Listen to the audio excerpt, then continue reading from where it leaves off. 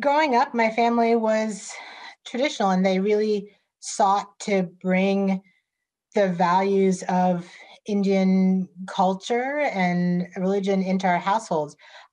I felt like I had the best of both worlds, that I was able to experience all the benefits of American culture and the opportunities here, but still have a tangible foothold in our heritage and our roots. I enjoyed celebrating all of the Indian festivals just as much as we enjoyed celebrating the American festivals. And it really was the blending of both that allowed me to go back and forth and have a strong sense of self with both aspects of both cultures.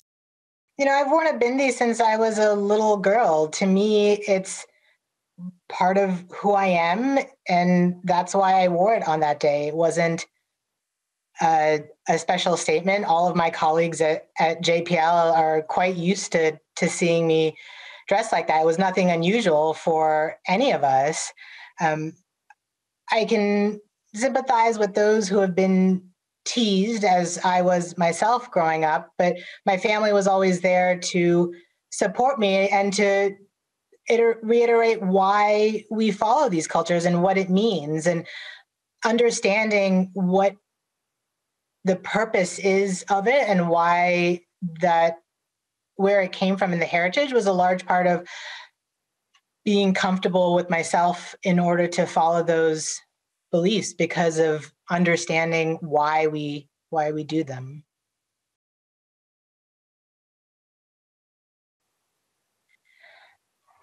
I have the highest respect for the scientists and engineers in ISRO. I applaud them for their dreams, and I can see through the progress of the missions that they're executing that they have all of the capability and drive and ambition to succeed in all of those dreams. We learn more in each step that we take, whether it's a success or failure, than in any other. Just taking that step is the biggest success. I'm super excited that NASA and ISRO are working closer together than they ever have in the past, such as with the NISAR mission. And I hope to see more of that type of collaboration in multiple different planetary exploration venues.